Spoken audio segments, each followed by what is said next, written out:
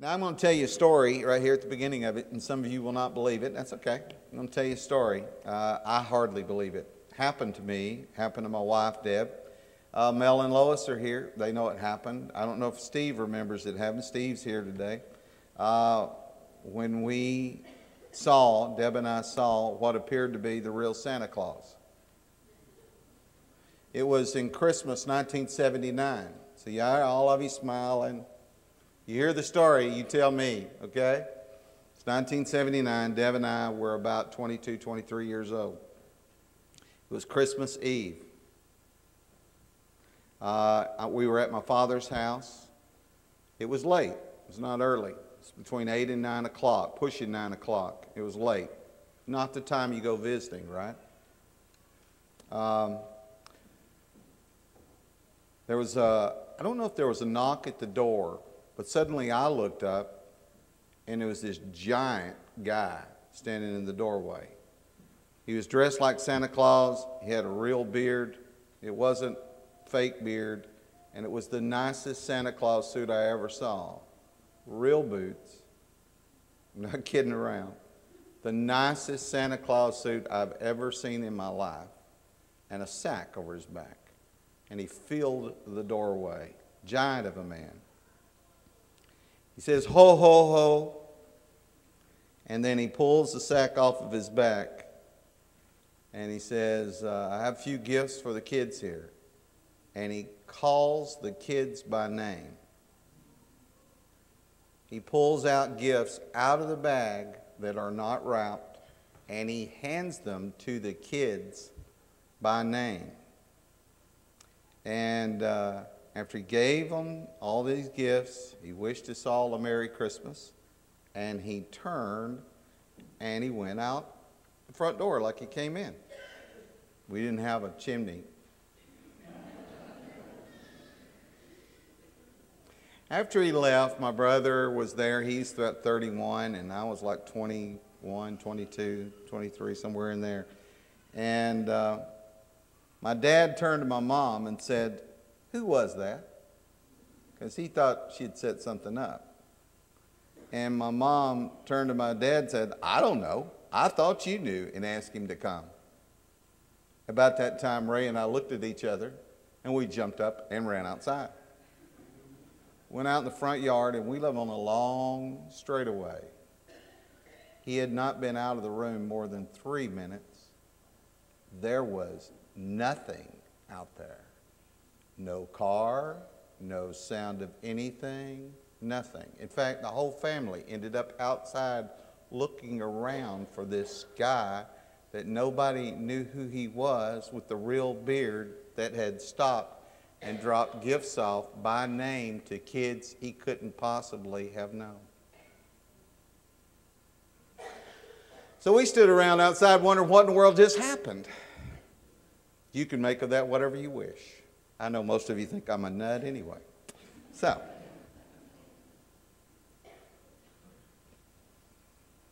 we live in a skeptical society. We've all heard false claims. We've all heard fraudulent things. We've all been lied to. So we struggle. We struggle with believing anything that seems out of the ordinary. Miracle on 34th Street, the one from 1994. There's an old guy standing there with his grandson and says, you know, because Kris Kringle's standing there, and he says, "My grandson thinks you're Santa Claus." And he just smiles. He leans over to the boy and whispers in his ear, "I am." The further show goes on to show Susan and Karen talking to each other. That's the mother and daughter. She's the lady in the story that puts on the basically Macy's Thanksgiving Day. And so they're discussing, could he really be it? I've seen some things. Could he really be the Santa that he claims to be? And she's explaining why she doesn't think that could be. And then there's later another discussion where the little girl is talking to Chris, and she gives him this unbelievable request for what she wanted for Christmas, something that even Santa Claus probably couldn't pull off. And she says to him, "Well, if you're the real Santa Claus, if you're the real Saint Nick, you should be able to do it, right?" And then the end of the story is about how he ends up being on trial for whether or not he's the real Santa Claus or whether he's crazy. And the judge in this particular story pulls out a dollar bill and says, you know, our dollar bills say, in God we trust, and I can't prove that there's a God. I can't bring him out for here, so what's the harm of somebody believing that he happens to be the real Santa Claus? And he lets him off the hook. And that's the end of that story. But you know, I want to draw your attention to something far more unbelievable than that. I know you're sitting here and you're going, wait a second, you ain't telling me you... I want to tell you a story that's even far more unbelievable than that. Who exactly is that child laying in that manger? Who is that? These are astonishing claims. Could it be? Or is he just a nice man with a beard? These are staggering implications, my friend. What if that baby in that manger is the Savior of the world and the Son of the Almighty God? And not just a nice little story. There are no safe choices. You say, well, you can take it or you can leave it. Really? You can? Matthew 16, verse 15 says, who do you say that I am? You need to make a decision, he's saying. In 2 Corinthians 5 and verse 10, he says, for we must all appear before the judgment seat of Christ, that each one may receive the things done in his body. You're going to be judged. If this story is true, you're going to be judged in light of it. It isn't a case of, oh, I can take it or I can leave it. He cannot be just a nice man with a beard. See, the choice number one is, here's your choice. You got two choices. Choice number A is, if you don't believe he's the Son of God, according to him, you die in your sins. John 8:24. For if you do not believe that I am he, you will die in your sins. Choice B, your other choice. Well, I just believe he's a crazy old guy with a beard, so he's a blasphemer and an idolater, and if I say he's the Son of God, and I get up in front of people and I claim that, I'm a blasphemer and an idolater if it's not true. Listen to John 10, verse 34. For blasphemy, and because you being a man make yourself God. So that's your choice. Do you realize you're in trouble if you're wrong one way, and you're in trouble if you're wrong the other way? It's not a take it or leave it kind of thing. So he's either the Lord, or he's a liar, or some kind of lunatic. Or, you can look at this. I know some of you have read C.S. Lewis books. This is from Mere Christianity. I'm not going to read the whole thing. Basically, he's saying this. He hasn't given you that easy choice, or he's just a nice guy. He's just a nice guy in a beard that said some things. It's not that easy. You'll look down here, it's basically you can't go there. He's either a lunatic on the same level as a poached egg because he claims to be the Son of God. Look at the bottom part of that. But let us not come with a patronizing nonsense about him being a great human teacher.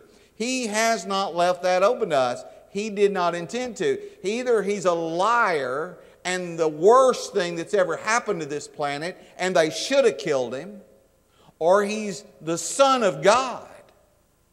There's no middle ground. He's a nice guy. So make up your mind which way you want to be. You got to make a decision. So let's review these astonishing claims because there's staggering implications from them. Okay, number one. Can we conceive that lying in the manger was the Word of God? That's what he says in verses 1 through 5. I won't reread it. I hope you've got turned open in your Bible to John chapter 1 and look at verses 1 through 5. In the beginning was the Word, and the Word was with God, and the Word was God. And then verse 14, the Word became flesh and dwelt among us. The Word of God. Dr. James Allen Francis is the guy who first penned that thing that has been repenned and repenned and repenned and repenned since then. And a lot of people have claimed that they're originator of it. But he's the guy who in a sermon way back in Los Angeles back in 1926 wrote One Solitary Life. He ended his words with, when we try to sum up his influence, talking about Jesus, all the armies that ever marched, all the parliaments that ever sat, all the kings that ever reigned are absolutely picayune in their influence on mankind compared with that of this one solitary life. So he's saying that they're worthless comparatively. I believe he was the Word of God.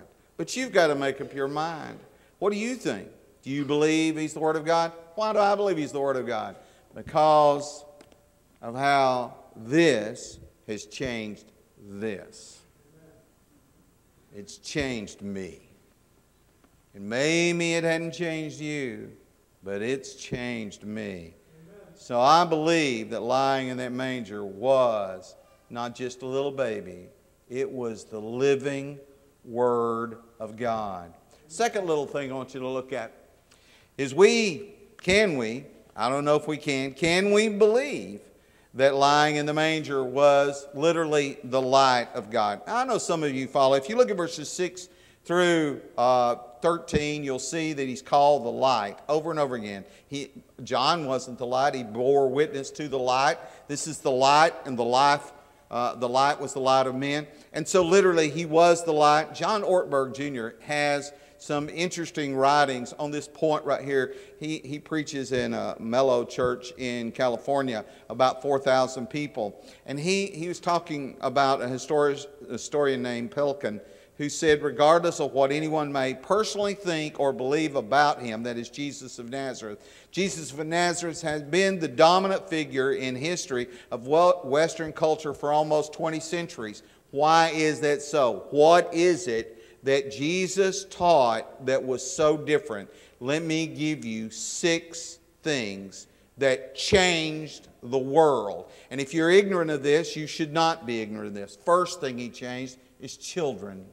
Now, before Jesus came, you may not realize this, but children were routinely left outside, and if they didn't want anymore. It's still done in some countries. China still does it. There are still babies. If you don't want the child, you just take it outside in the cold weather and you leave it out there and it dies of exposure. That was common in the world where Jesus came. We can't afford another mouth to feed. We just leave it outside. It'll be dead in the morning and it's okay. It was particularly the case whenever they had a little girl and they didn't want another one because they couldn't make anything out of the little girl like they could the little boy. So they killed the little girl by just letting her be there. Or they would sell them into slavery. That was very common, to sell your children as a slave.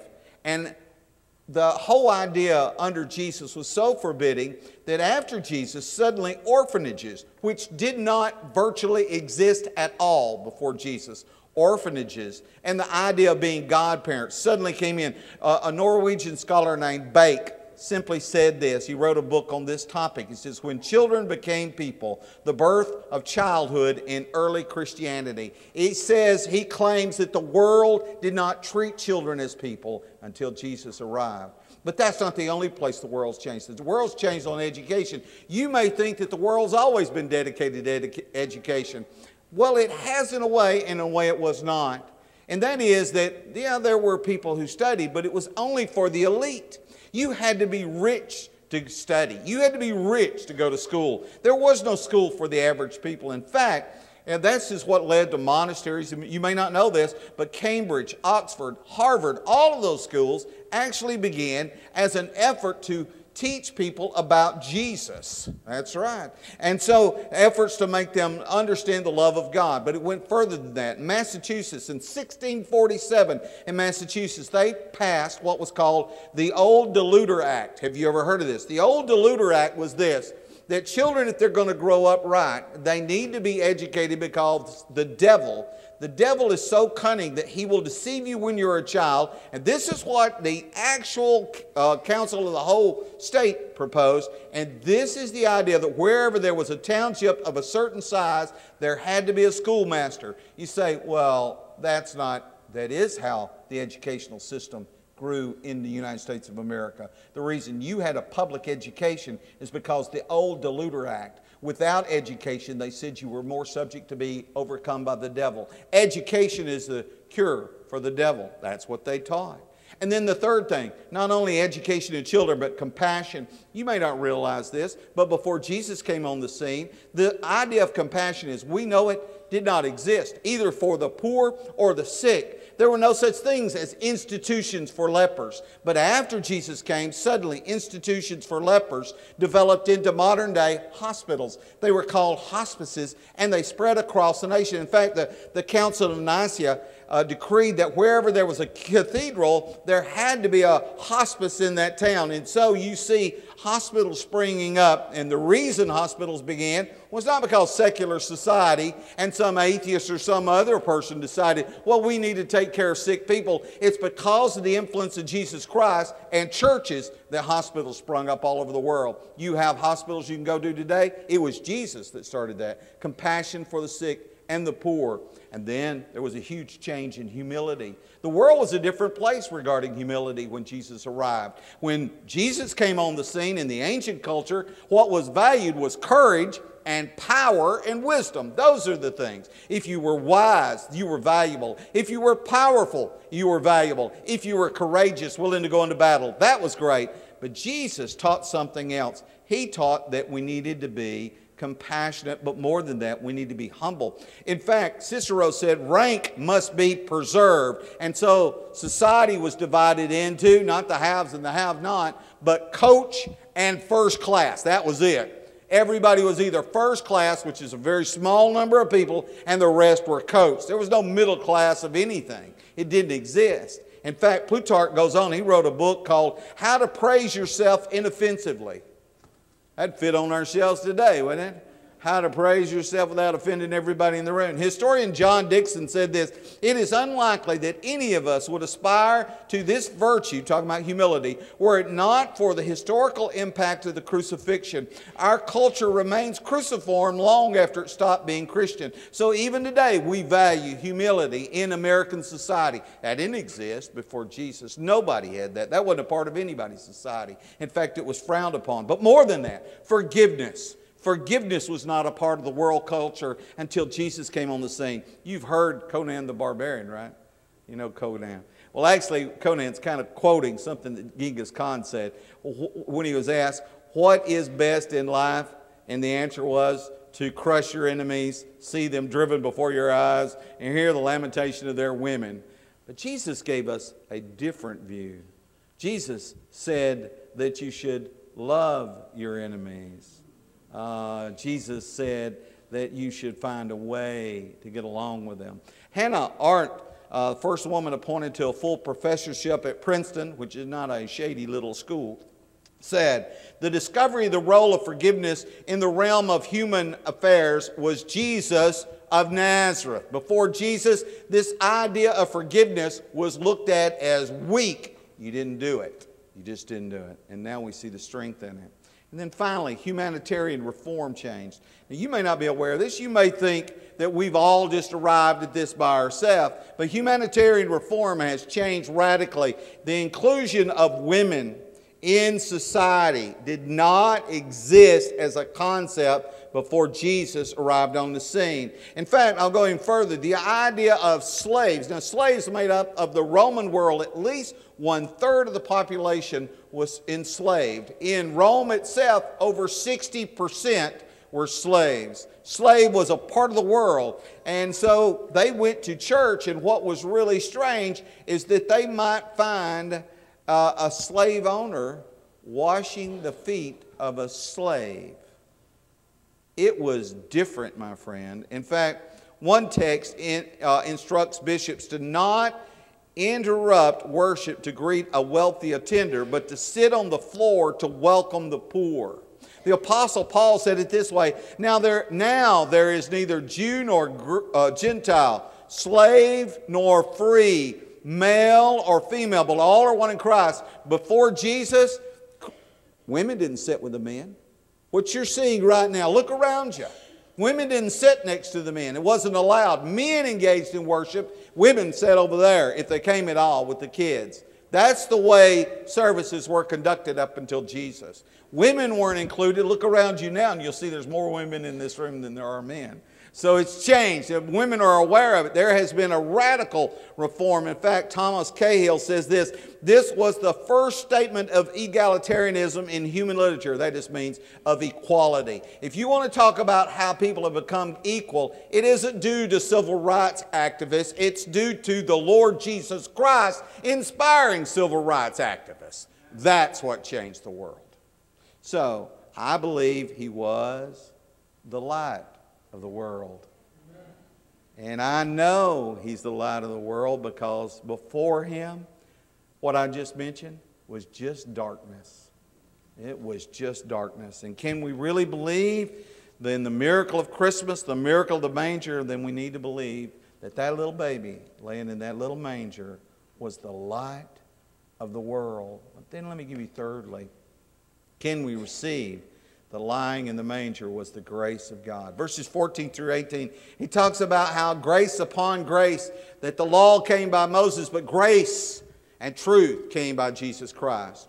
Now, in pagan society, there was this concept of propitiation, but it isn't the biblical concept of propitiation or atonement.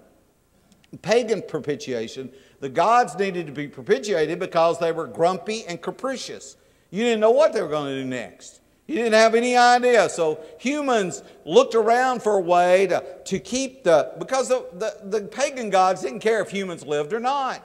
That's what everybody believed. They weren't anything. You know, humans don't matter. So we kill off 1,000 of them. It doesn't make any difference. So there was no concern for humans until they made the gods mad. That's what the people believed. And it was up to mankind to find a way to propitiate, to appease their God so that they'd quit killing everybody off. Humans would find something that they thought that the gods would like, and they'd offer them as a sacrifice and hope that would change the god's mind. They'd give them sweets, or they'd give them meat, or they'd offer pain and they'd cut themselves, or they'd offer them blood and they'd literally sacrifice somebody and pull their heart out of their chest. That's what pagan beliefs gave us. Bribery. You bribe a god to get him to do what you want to do.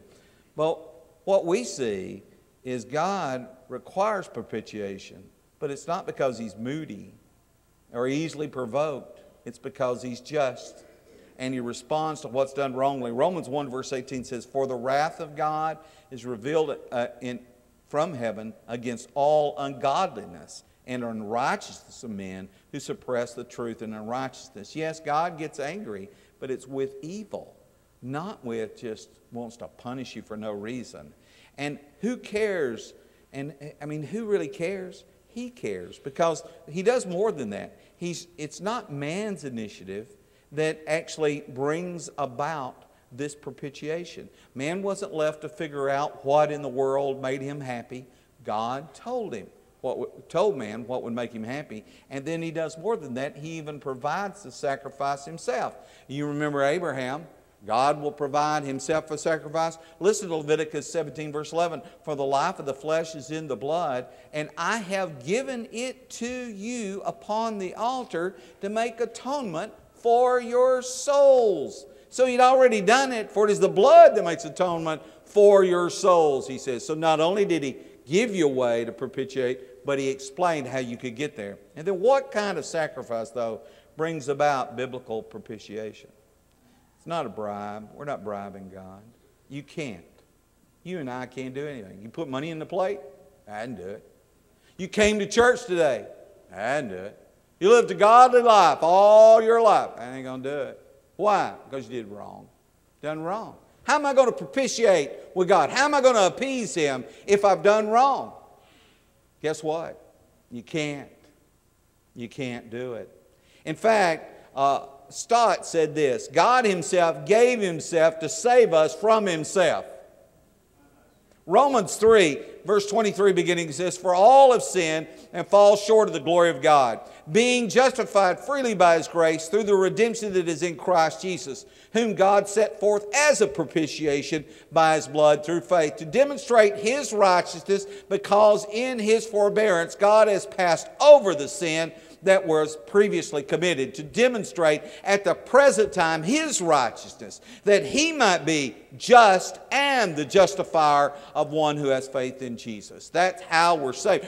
Hebrews 2 verse 17 puts it this way, in all things He had to be made like His brethren, that He might be a merciful and faithful high priest in things pertaining to God, to make propitiation for the sins of the people. Who made propitiation? God Himself made it. And 1 John 2 verse 2 says, and He Himself is the propitiation for our sins, and not for ours only, but also for the whole world. 1 John 4 verse 10 puts it this way, in this is love, not that we loved God, not because we were so good and we just loved Jesus, but that He loved us and sent His Son to be the propitiation, the appeasement for our sins. God did it all. So I believe He was, that little baby laying in that manger was literally the grace of God. Amen? And so I know He sacrificed Himself for me to save me from me. How can we believe? You just make a choice after you see the evidence. The evidence is overwhelming. I want to show you a guy. That's the whole thing. Some of you may remember him. Darryl, the Miracle Man Perry. Do you remember Darryl Perry? He played for the Gators. I know some of the Seminoles will boo at this point, but he played for the Gators back in the 80s. He was a fullback, and he turned financial advisor. It was about 4 o'clock on Thursday, March the 15th, 2007, when he died. Darryl Perry died. And he was dead for 7 minutes. 7. They'd say, 4 to 6 minutes, your brain's gone. You won't come back. There's no oxygen getting to you. You won't come back. And so they put him in stasis and thought he wouldn't come back. Nobody believed it. None of the doctors. The doctor said, you need to get ready to cut off the machines. He was on machines. But his wife kept praying. And but they all said, even if he comes back, he'll be a vegetable. He won't be able to do anything. Well, he did come back. I won't tell you the whole story simply because of time. But he regained consciousness one day when the neurosurgeon came in, 11 days after it happened to him. And he said, Mr. Perry, open your eyes. And he opened his eyes. And his wife came in and he leaned over at her and mouthed, I love you. They thought he wouldn't even remember anybody. Not only did he remember everybody, but he's come back. He said this, they said I would never talk, never know my family. Well, I've proven them all wrong. I'm riding a bicycle. I walk every day, and my memory is off the chart. Nothing but God's power could bring all this to pass. He said, and with a slurred speech, slightly slurred, I'm not a quitter. I will never quit. As long as God gives me breath, I'm in the game. Now, what makes this interesting, this story is the reason I'm bringing it up, is he said that months before he died, something whispered to him, said, you're going to die, and you're going to be an example of God's power. He says that happened to him, and it happened to him 3 times. And the last time was, he got this word, son, it's time. And he died the next day. Nothing happened that day, the next day, and they declared him dead, and he came back. Now, folks, I don't know all the story. I'm just what I read. I can't prove that. What I'm trying to get you at is, we serve a God that can do anything. God can do anything. And so when you say, well, could this be really the Son of God? Santa Claus is nothing. This is big stuff. Could He really be the Word of God? Could He really be the light of God in this world? Could He really be the manifestation of God's grace to this world? Amen. Not only could He be, He is, and I believe it with all my heart. Amen. And if you're here today and you're doubting what God can do, I'm telling you, there are miracles sitting around you. There are people alive in this room because God has healed them right now. I'm telling you, I know them. I can name them off of a list right now. I believe that God can do anything. And so if you're sitting there saying, I don't know if I believe, well, maybe you need to make a decision. Because that's what faith really is. It's a decision. Would you decide that you would be free from the burden of sin? Because there really is power in the blood. Would you be free? Would you believe that Jesus Christ is the Word of God? Would you confess that? And would you repent of your sins and then be baptized this day? It's your choice. What a great thing to do at this moment. Won't you come if you need to while we stand and while we sing?